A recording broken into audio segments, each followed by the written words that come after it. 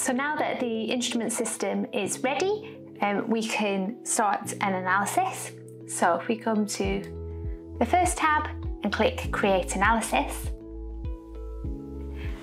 we are going to create analysis by acquiring new data.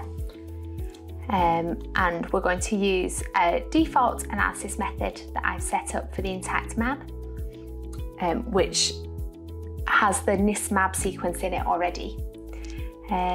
Great, that's what I want to call it. And this is the BioAccord system that's connected to this server that you're viewing at the moment, and I'm ready to go. Okay, so if you've used any analytical instrumentation before, this sample list will probably look a very familiar format. So I'm going to add my samples in this table. So it is NIST-MAB. I'm going to say that it's 0.5 mg per mil.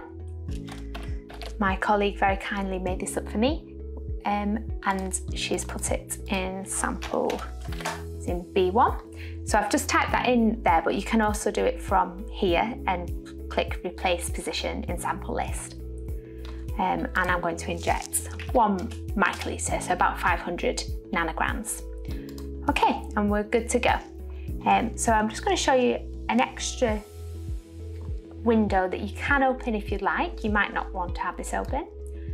And this just gives you a readout on the different modules on the mass spectrometer, which is particularly useful because I'm not there in person. And I can see that at the moment it's just in standby mode, so I want to set it going to my initial conditions. So you can see that the flow is now increased to 0.4 milliminutes, and it's a 5.5 minute gradient that I'm running here, whole run, which is really just for a buffer exchange for my sample, but you can use the chromatography to separate different species if you like. And you can see that all my modules are green, so I'm happy that they are all communicating nicely, even though I can't see them in person. And I'm just waiting for the pressure on my column to decrease so that I know the column is ready to have the sample loaded onto it.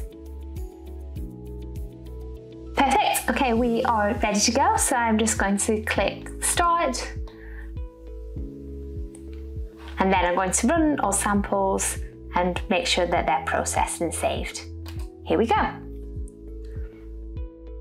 So initially, the BioAccord will actually run a lock mass sample to check that the calibration is still valid and that the detector setup is. And it will do that at the beginning and end of every sample that it runs to always ensure your data quality. So at the moment, it doesn't matter because we know that our calibration is valid. But in a month's time, it will still be doing those checks. And actually, the BioAccord will tell you when your calibration isn't valid anymore. So you know when you would have to run it again. But the calibration is very stable. Okay, I'm going to come back when the protein is coming off the column, so about 1.7 minutes, and we can have a sneak peek at the data. And here's the protein peak now. So we've got different traces given as the live acquisition. And at the bottom, we've got the TIC, so the readout from the mass spectrometer. So if I combine that, you'll see this characteristic charge state distribution that we expect for proteins, and for a protein of the size of a map, so 150 kilodaltons, it's common to have many different charge states.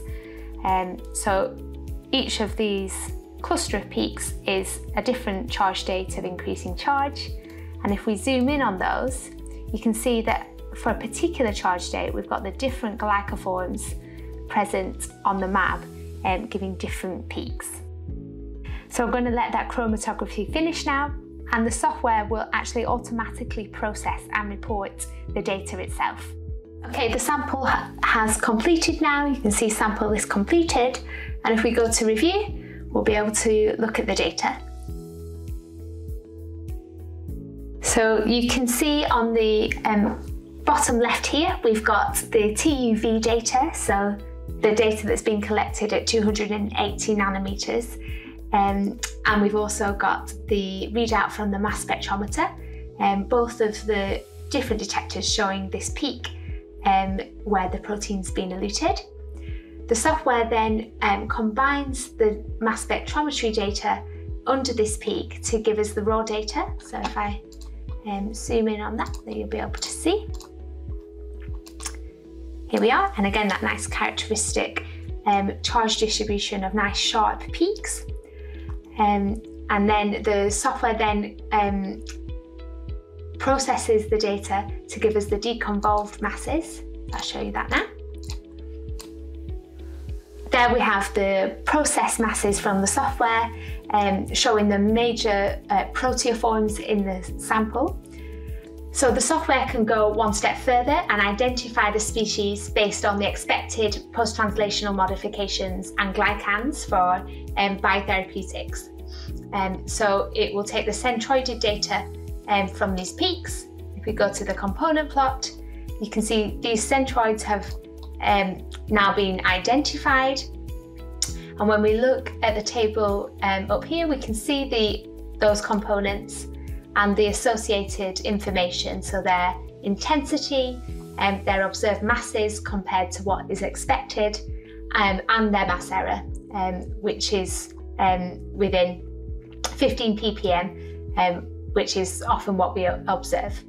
So great, so that's how you can review the data on the BioAccord.